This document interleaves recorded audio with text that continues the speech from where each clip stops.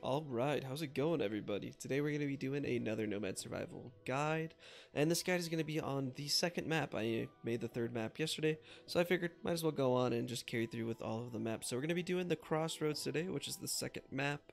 We'll just hop right into character selection. The Crossroads definitely is not as difficult as the third map, but it is significantly harder than the first. The Dry Marsh is definitely a good intro map. It's very open, gives you a lot of places to run, stuff like that. Whereas the Crossroads, you're a little bit more limited, and the map mechanics are a little bit more difficult. So this definitely increases the things that you kind of have to think about. So in general, I wouldn't really say there's one class that is like bad on this map. Every class can clear this map very comfortably. I obviously, as always, lean towards Crusader, Cultist, the Divine, Quickling. Necromancer is actually very strong on this map. The Knight is also extremely strong, and the Whisperer actually is incredibly good. Mostly because if you compare, well, if you have the statue unlocked, that heritage, you can pair that with the Whisperer, and it is fantastic on this map. But outside of maybe like the Adventurer and the Ratfolk Archer being a little bit weaker than the other classes, every single class is going to do very well on this map, so I'll go forward with the Cultist. In regards to the Heritage, now, it really depends on what you're trying to do with your run. If you're trying to do specific, like, builds, where you have to get certain relics and you're trying to level up a specific weapon skill, I always recommend Nomad. Nomad with the bonus rerolls helps you with both the relic chests as well as getting the weapon skills you want.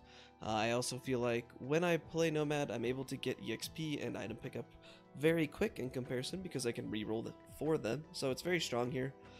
Berserker and Poxbringer, just in general on this map, I don't think are that good, just because there's a lot of map effects that deal damage. So Poxbringer is fine, but the fact that you can't heal with Berserker outside of playing the Knight class now, Berserker I don't think is the best on this map. But granted, if you're doing enough damage, nothing's going to touch you anyways, so in that case it doesn't matter.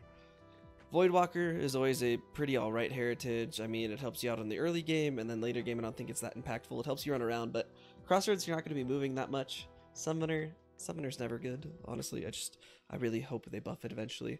It just doesn't do enough for me. It's okay, you know, early on, but after that it just falls off very greatly. Merchant can be very good here depending on what class you are. I feel like Merchant, you go into games very specifically where you want to use a Merchant, like for the Dungeon Keeper achievement, for example, on the third map. You can't re-roll or use chests anyways, so the double weapon skill amount and the amount +1 is very big for you. Outside of that, I feel like the Merchant's just a fun class to play. I don't think it's the best at anything outside of very specific situations. And then lastly, there's the Statue. The Statue is really strong on the first and the second map. I don't think you're ever going to be in a situation where you have to worry too much about kind of things that are going on. I like being able to move, so I don't generally play the Statue, but the Statue works very well together with like Quickling because of the defense. Same thing with the Knight as well as the Whisperer. The Whisperer is very strong with Statue, I have to say. But we'll just go Nomad for the sake of time. So now the Crossroads, it is a crosshair, so there's a direction upward, there's a direction left, there's a direction right, and there's a direction down. And there's definitely going to be certain abilities that are stronger on this map versus the other ones. Those abilities that I think are going to be very important. My formula for like winning maps like these is always make sure you have Spectral Sword up to at least level 1. If you think Spectral Sword is very good, like maybe you want to play around it, get it to level 10 as fast as you can. You want to make sure that you get EXP and item pickup range as quickly as possible. The next thing is going to be SP regen depending on what class you're going. Personally, I don't like getting my SP regen up very high when I play things like the Knight or the Divine, because I like being able to move, and both of those limit how quickly you move. However, if I'm playing Cultist, for example, I want to make sure I get my SP regen up as fast as possible. Now, one of the map mechanics on this map, it spawns portals. They end up at the end of these walkways, or they can end up in the middle if you are not standing there. But if you're standing in the middle and like hiding around it like I kind of am right now, it's not going to be able to spawn. So if you see yourself getting close to, you know, 5 minutes, 10 minutes, one of those intervals, try and step away from the middle and maybe you can get lucky and have it spawn there. I think it's just a little bit easier to basically deal with those. But back to weapon skills. I think the most important weapon skills on this map are directional based weapon skills, so Icicle Barrage and the Great Divider. These are going to be your best friend on this map. They do significant amounts of damage, and they also clear out, especially on this map, the whole screen. Like, you can walk in one direction and not worry about the things that are in front of you, basically, and that's very, very important on this map. So Icicle Barrage and the Great Divider are fantastic, especially if you can get either of them to level 10 or get a relic for either of them. Very, very strong. Lastly, depending on what class you're going, but in my opinion, you should always go for a specific weapon that kills bosses quickly. In my opinion, the best thing for that is going to be Fireball. Fireball does the most single target damage, in my personal opinion. I've been able to 2-shot and 3-shot bosses once it's max level, so it's very good. And the best thing about it, same thing with Magic Missile, if you can't get Fireball, Magic Missile is a great replacement, is they target the enemies that are closest to you. So this means if you're standing next to the boss, you're guaranteed to hit the boss. You can't really do that with any other ability, unless you're playing like Colorless Glyph, which obviously hits everything on the screen. Same thing with the Divine's weapon ability, like those things you can obviously, you're not really targeting it, but it hits everything on the screen anyways. So I would highly recommend that. And then Icicle Barrage is very, very strong against bosses also. There are some situations where you're not going to be able to like really blow up a boss with Icicle Barrage, but if you have Fireball and Icicle Barrage, you're going to get through the boss very, very quickly. So definitely highly, highly recommend it.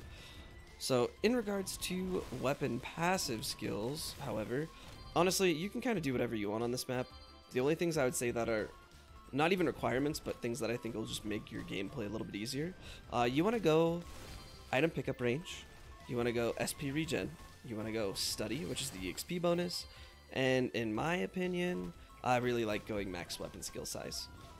I think those are extremely helpful. Everything else you can do whatever you want. If you don't know what to pick up Ascension. That really checks a lot of boxes, and you don't have to worry too much about, oh, am I getting the right passive skills? Even though Ascension is a weapon skill, not a passive, Ascension is amazing. If you want to see what it does, go ahead and watch my Ascension max level guide. It'll show you what the relics do for Ascension also. So it's just a very good weapon skill that really acts more like a passive. Now, like I was saying, every 5 minutes these chests spawn, and these chests are going to have the relics in them. Now, these chests are kind of annoying on this map. The reason being, they spawn in these walkways, and if you don't have good weapon skills to help you walk through these places, they get very, very, very difficult. And the area where they get the most difficult is going to be around 20 minutes. And the reason I say that is because 19, 20, and 21, at 19 minutes, this stuff that I call moon drip spawns from the sky. You'll see exclamation marks around you on the map, and those can hit you and deal damage to you. There's also these little bugs that I'll show you in a little bit that will spawn a little AoE circle that you can't walk through without taking damage. It's not, you know, a large amount of damage by any means. It's not really that detrimental, but it really impacts your positioning, and positioning is very important in a game like this, so that's going to be impactful. And at 20 minutes, a portal will spawn. So normally I would say, you know, go get the portal as quickly as you possibly can. You want to make sure you get rid of it.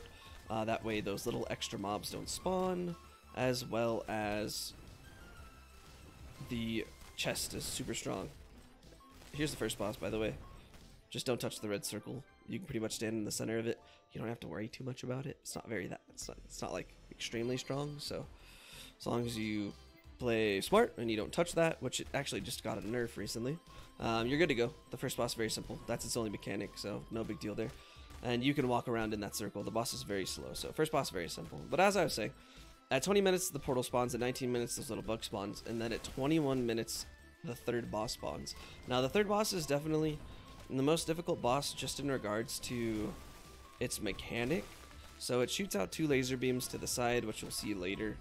And that boss can basically, between that, the moon drip that's falling from the skies, and the bugs, you can get pushed into those laser beams, and that really deals a lot of damage. This is also impactful with the final boss that spawns, which has accumulation of every single ability.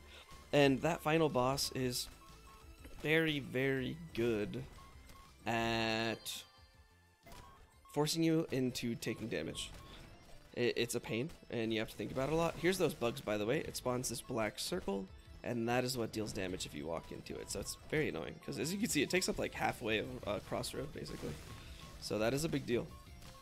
But anyways, the last boss is very good at forcing you to taking damage, basically because you, no matter what, kind of have to walk into one of the abilities. You just have to pick which one it is. That's why getting high boss damage is very important on this map.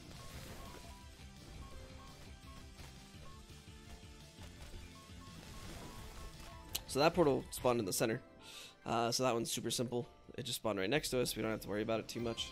And this is one of the things that I find very important with a map like this, and with the third map, the Ruined Dungeon. You want to make sure that you have some type of way to destroy the map actives as fast as possible. And first and foremost, the easiest way to do that is to play the Cultist. The Cultist can one-shot those map items.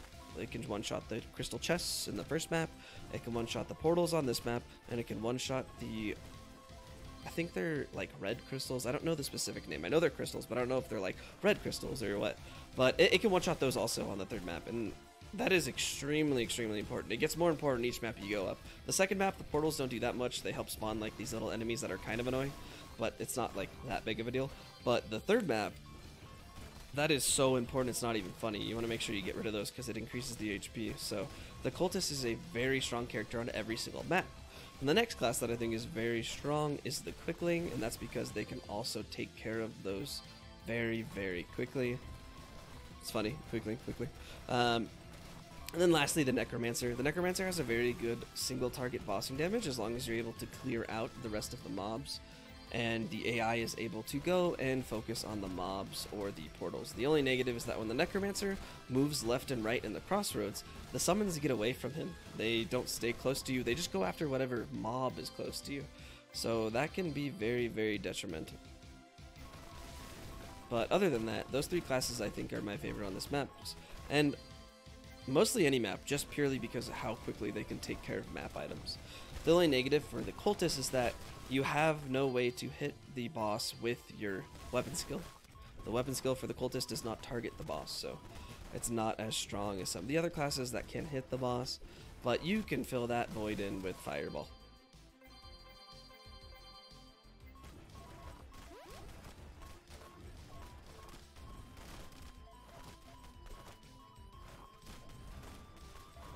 So that's about it in regards to normal things. I'm going to go ahead and play through this, and I will talk about the 3 bosses that are going to spawn, and we'll go over them when they spawn. So I will catch you guys up then. Here is the 14-minute boss. This is going to be the second boss for the map. This boss is by far the easiest boss. I think it's called like the Rift Walker, but I call him Cthulhu. And it summons these little red specters that you saw. And what those specters do is damage. You can't target them, you can't deal any damage to them, but they can walk into you and they hurt. So just kite, they move very slowly, as you can see. I'm pretty sure they move the same exact speed as the specters in the third map, maybe a little bit faster. But it's not something that's really going to impact you. They're really only a pain when the last boss spawns, and that's because, like I said earlier, you are forced into walking into it. So I wouldn't really worry too much about the second boss. It's very simple and straightforward in my opinion. You just gotta make sure you don't get touched by anything and you're good to go. It has no ranged abilities, it has no other abilities. All it can do is summon those specters. That is very, very simple to deal with by using the bossing skills like I spoke about earlier, as well as the movement skills. Just do not touch it. Easy peasy. So that one's pretty simple and straightforward. And then I will catch you guys at 21 minutes when the third boss spawns.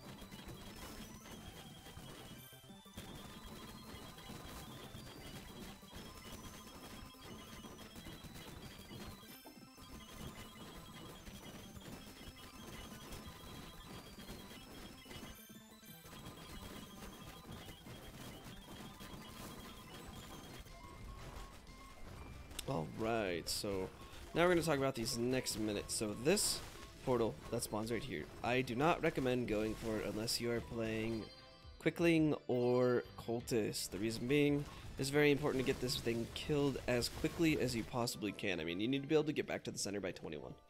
The reason being the boss that's going to spawn here in a second. So, see, these exclamation marks is what I was talking about. If you get hit by that, you're going to take damage. And then there's also the bugs that are spawned at the same time. And this greatly impacts where you can walk, basically. And, I mean, that's kind of the whole point, is it limits where you're supposed to go. And you'll see how well that works together. Like, it was a very well thought out mechanic by Fox Knox. It was a great decision. Here's the boss. So it spawns these laser beams that go around it. And I have knockback right now, so it's not that big of a deal. As long as you have Icicle Barrage, it will knock it back. But if you're not able to put yourself in a situation to make sure the boss can't move forward, or you're not going to be able to kill it in time for those laser beams to go around, it is very difficult to... You can walk through it and live, but you have to be full HP, you have to be smart about where you walk through. It's kind of really important. You have to make sure you're also dodging these at the same exact time, and you don't have to walk through them to avoid the boss damage. But obviously, if you have to pick one of these or the boss damage, take one of these. It only does like 200, so it's not that big of a deal. The last thing I'll say about that third boss is that those laser beams are not infinite. They have a finite distance, so you don't have to really worry too much. If you're able to get it to rotate all the way around, say my Icicle Barrage is the laser beam, right, and it's going to hit me. If I just walk backwards, at a certain point, it stops, and I don't have to worry about getting hit by them. So, you can play around that. Don't stay very close to that boss. Make sure the middle is the best location for it because you can walk around it. I've been in situations where it's like the boss will spawn, I'm standing against a wall like this, and you're almost unable to avoid it no matter what. So, you just want to make sure that that is something you take into account, and you want to make sure you bring that logic into the last boss, because the last boss will do the same exact thing. But with the last boss, you have to actually think about a couple more things. But I'll wait until about like 29 minutes, and then we'll start talking about that, guys. So I will speed this up, and I will see you then.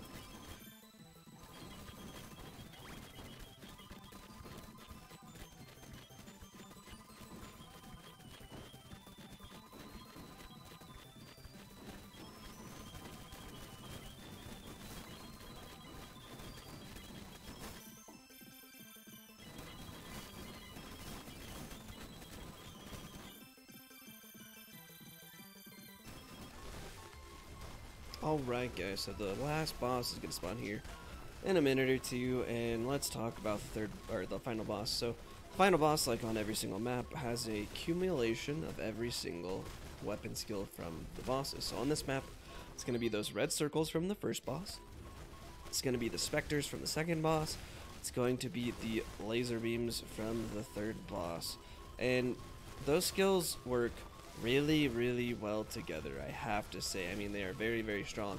And so what you really need to do is play around the laser beams and avoid the red circles. So in the last patch notes, you can see on my patch note video, they actually toned down the damage from the red balls from the boss, because they would one-shot you if you got hit by them, unless you were very lucky. Maybe you had the negate damage for a second, but it one-shot you. So those are very strong. It does half the damage now, but it's still very good. So you just want to make sure you don't get hit by those. But as you can see, I won't be able to get rid of it because the laser beams are going to hit me. My build's kind of OP, so it's kind of hard to really go in depth on that. But the last boss, you just want to make sure you avoid those red circles. Everything else you can deal with. If you have to walk outside that circle, just time it to where you don't get hit and you are good to go. Alright, so we'll do a quick recap. Class-wise, you can pick any character you want. There's no bad character on this map. There are some characters that will do less damage, but it's okay. That's not that big of a deal. They're all equally... Okay, they're not equally strong in the beginning, but they are all very strong in the beginning, enough to get you weapon skills to get you started. In regards to heritage, the heritage is the same exact thing. The only heritage that I don't recommend you playing is the summoner, and I feel like that is because it does absolutely nothing for you. And then I would also think about not playing the berserker here unless you're confident with being able to dodge, because there's a lot of abilities on this map, not from the mobs, but just from the bosses and some of the map effects that can kind of whittle you down slowly. So if you're playing the knight and you have that HP that you get back from the weapon skill, it might be a little bit doable, but outside of the knight character, I would not recommend playing berserker. But every other heritage, feel comfortable doing whatever you want with it. They all work very well. Weapon skills. As always, this is kind of my tried and true method. Obviously, it depends on what class you are, because some weapon skills are really good at clearing versus others. Like the cultist, for example. The cultist weapon skill is amazing. Look, it's top DPS in this game. It is fantastic, and I didn't even have mass weapon skill size, which impacts it. So don't worry about it. But I like to always go Icicle Barrage and the Great Divider on this map. Directional abilities are very strong. As you saw, the last 7 minutes, I stood in the same spot and I faced one direction. It's that simple. You don't have to worry about the rest. Chain Light Shock is going to be good on every single map. Never be afraid to pick that up. It is always a good investment if you are struggling. Chain Light Shock's amazing, and you can almost always guarantee that you're going to get 1 or 2 relics for it, so you can depend on that relic damage. For specific bossing skills, I think it's very important to have a bossing skill. I would always recommend Fireball because it does, I think, the most damage to bosses, and you can target enemies with it by standing close to them. And these bosses, as you saw, you can get pretty close to as long as you're making sure you don't get hit by those laser beams, basically. And the specters, you want to worry about the specters. I've sometimes played too close to that last boss, and it summons, 4 specters on you at the same time, and you just die almost immediately. So play close, but not too close. Luckily, with the last boss, not that many mobs spawn, so it's not that big of a deal, but make sure you are not that close to them, but make sure you can target it. Lastly, just make sure for the portal that spawns at 20 minutes that you think about, can I kill this portal in 1 minute? If you can't take care of it in that 1 minute and it doesn't spawn in the center, just leave the portal, take care of the boss first, and then go kill the portal after. The portal effect is not that impactful in general on this map. You don't really have to worry about it that much. There's an occasional extra mob that's not a big deal. It doesn't do that much damage, and it's not super annoying. So if you can't take care of that portal in 1 minute, just stay in the middle, wait for the boss to spawn, take care of the boss, then go kill the portal. It's not that big of a deal. Other than that, that's about it. Everyone, this map is significantly easier than the third map, but I could see how it is much more difficult than the first map. So if you're very comfortable with the dry marsh, I definitely recommend you trying out the Crossroads. It is a fun map. Things have been toned down a little bit, so it's not too difficult, but it's still very enjoyable. So I'll be making a video on the first map, which should be pretty straightforward. It's kind of just do whatever you want map. It's a great map to learn, but I'll get that out tomorrow. If you guys have any questions, let me know down below. And as always, thank you very much. I will see you on the next one.